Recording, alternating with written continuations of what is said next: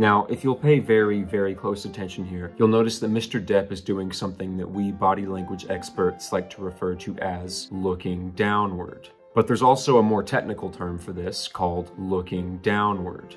The definition of this states that it is looking downward. And it's a dead giveaway that Mr. Depp here would like to be looking downward. Now, if we slow down the footage here, we'll notice that Miss Heard is speaking with her eyes open. This is a telltale sign that someone would like to see what is happening. Whoa, whoa, whoa, look at this.